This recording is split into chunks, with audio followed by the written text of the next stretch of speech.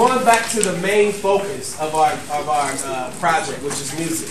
We teach you how to do songs. Now, through these songs, we want you to emphasize yourself. You can emphasize your dreams. You can emphasize feelings you have towards school, towards, friends, how you think the world should be. We teach you how to do that. We give you a basic formula to how to write the song. We teach you how to go to the beat. And we actually teach you how to structure it so that the song makes sense. So you're actually learning how to write a paper, because we're utilizing what you would do for like an essay. You guys do essays yet at Belden? Yeah. Like you write out long like paragraphs? Yeah. Okay, so we could take that whole formula of writing an essay and make it a song.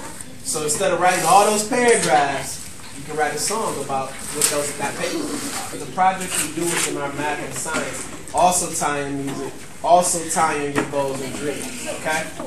With the science project, we actually study wind energy, which is something that's going to be huge when you guys are older looking for careers. You'll learn how to build windmills. You learn how to build rockets. You learn how to do an egg drop competition where you have to protect the egg hunt.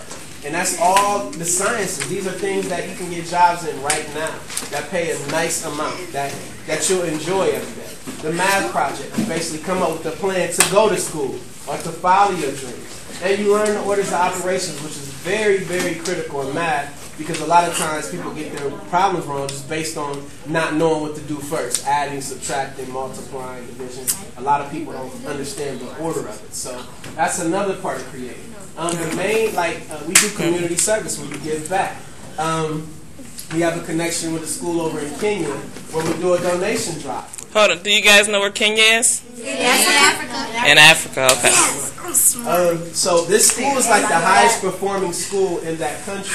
But if you would see their classrooms, they have dirt floors. They have like picnic tables as desks. So the students that we have kind of got in our program are doing donation drives for this school.